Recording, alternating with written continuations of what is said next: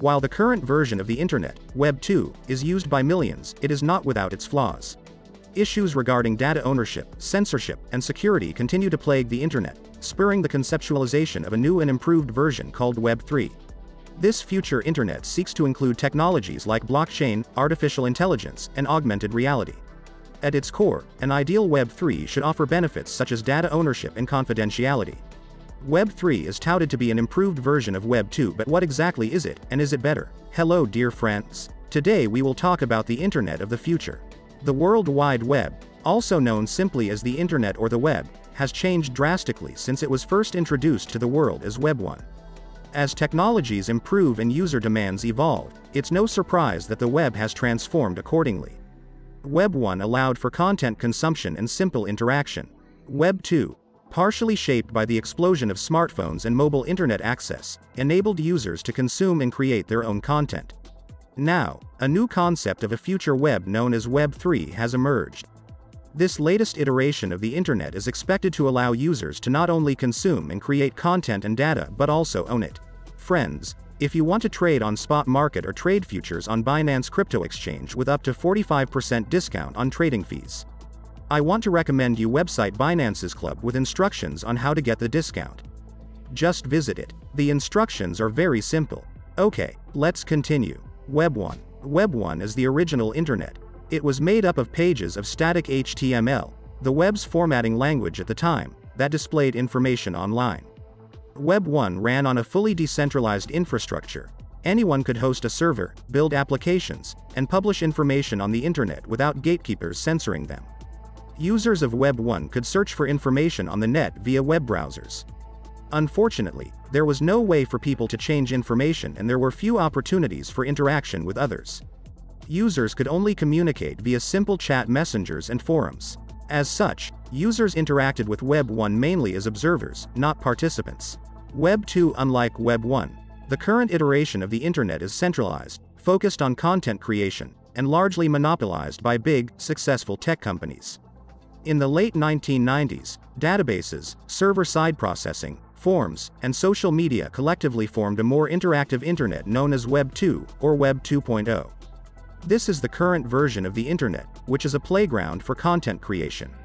Whether you're an aspiring writer, photographer, or influencer, you can easily create and showcase your work to the Web 2 world. Service providers such as WordPress and Tumblr offer people a platform to create content, while social media companies like Facebook and Twitter allow people to connect and communicate with anyone anywhere in the world. Additionally, mobile internet access and the popularization of smartphones enable anyone to consume content easily. Web 2-centric companies have reaped the benefits of this internet revolution. Other than profits, companies have also built a large database of users. Bigger companies like Google and Facebook have bought over smaller ones, accumulating a central global network of users and their data.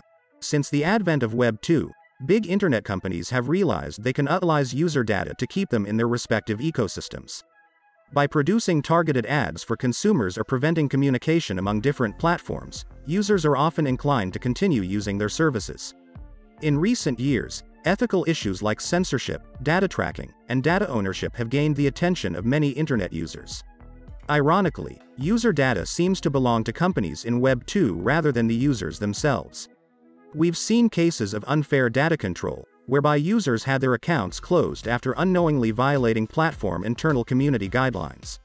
In the 2010s, news of Facebook's failure to protect its users' data set off global outrage over personal data collected without users' consent. To address these problems, some have put forth a solution combining the benefits of Web 1 and Web 2, decentralization and user participation. While it's not concrete, the core concepts of this version of the Internet, known as Web 3, have largely been defined. If we look at the current problems of Web 2, Web 3 is the next logical step to improving the Internet for users. By leveraging peer-to-peer, P2P, technologies like blockchain, virtual reality, the Internet of Things, and open-source software, Web 3 aims to dilute the power held by huge Web 2 companies. With decentralization, users can hopefully take back control of their content and ownership of their data.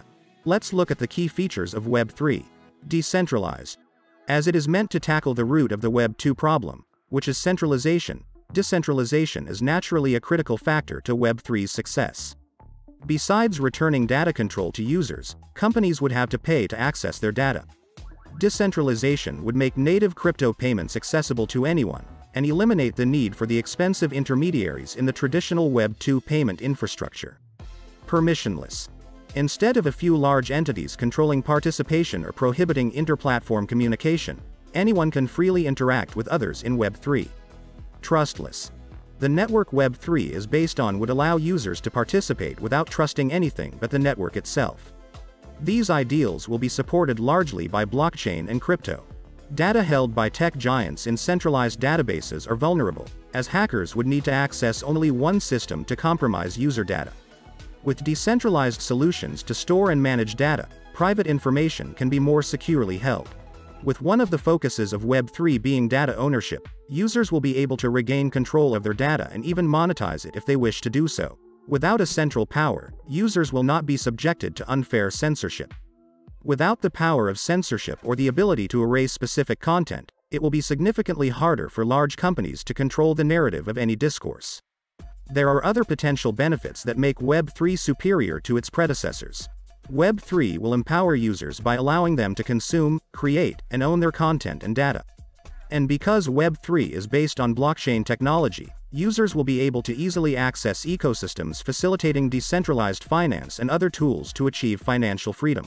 Like its predecessors, Web3 will continue to incorporate technologies that emerge after blockchain technology. For instance, virtual reality, augmented reality, and artificial intelligence could add digital elements to Web3 applications to enhance online social interactions. Already, we're seeing one such example in the form of the metaverse, a virtual 3D universe users can explore using avatars. Through immersive spaces like the metaverse, users can socialize online, buy virtual land, play games, and even work remotely. Web 2 versus Web 3 can be thought of as a variation of the age-old centralized versus decentralized debate. Because Web 3 has yet to materialize, its purported superiority to Web 2 is up for debate. However, with its decentralized infrastructure, Web 3 could potentially tackle the data-related scandals we've seen with Web 2 and return control to users. By the way, dear friends, I want to say if you use my link to register your account on Binance Crypto Exchange, you will receive a $300 bonus, which will be available in the Rewards Hub. That's all for this one. If you enjoyed it, subscribe to the channel. Thanks. Goodbye.